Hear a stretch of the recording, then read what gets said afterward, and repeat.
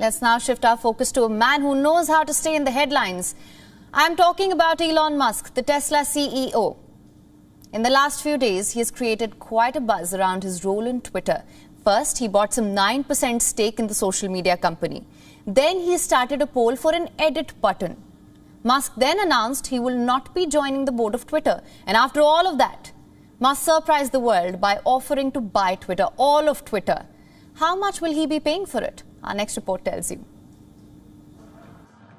Elon Musk bought 9.2% stake in Twitter. He started a poll for an edit button on Twitter. Then it was announced that he won't be a part of the Twitter board. All of it in the last 2 weeks.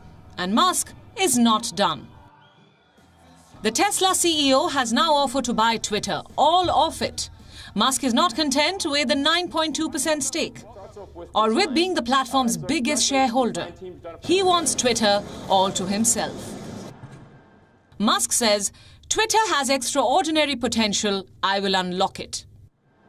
If you have been following Elon Musk's career, you will not be surprised. This man is all about risks and drastic moves. Who leaves Stanford University in 2 days? Or thinks of building online banks in 1999? Musk did. It is now April 2022 and Elon Musk is thinking of becoming the sole owner of Twitter.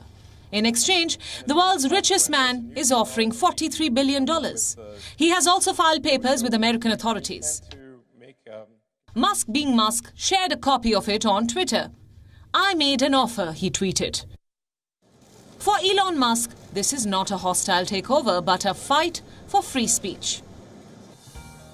I invested in Twitter as I believe in its potential to be the platform for free speech around the globe, and I believe free speech is a societal imperative for a functioning democracy. However, since making my investment, I now realize the company will neither thrive nor serve this societal imperative in its current form. Twitter needs to be transformed as a private company. Twitter has called the offer unsolicited and non-binding. These are carefully chosen words, indicating exactly what the top management feels about the proposal. What Musk is offering is $54.2 per share, which rounds up to a 54% premium over Twitter's January valuation. Musk says this is his final offer. He is confident that Twitter shareholders will love it. What if they don't accept this offer? In that case, Musk will reconsider his position as a shareholder. Look at what he says.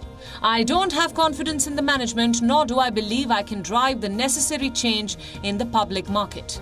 That was a little too hard. In other words, it's my way or the highway. Classic Elon Musk. On one hand, Musk has increased Twitter's valuation several folds. And on the other hand, he has raised serious questions about the site's functioning. If we were on Twitter's board, we would be having a nightmare. Let's see how Twitter users reacted to the developments. Someone said, Musk should buy football club Manchester United instead. Spend the money on the best players in the world. Win everything and then boast about it on Twitter. Every football fan's dream, isn't it? Someone posted a possible new logo for Twitter. Another said there may not be enough room for free speech if one person owns all of Twitter. A social network called Gab made a counter-offer to Musk. Sell your 9% Twitter stock, invest $2 billion in Gab, join Gab's board, and let's take them down. Shark Tank fans, where's your popcorn at? WION is now available in your country. Download the app now. Get all the news on the move.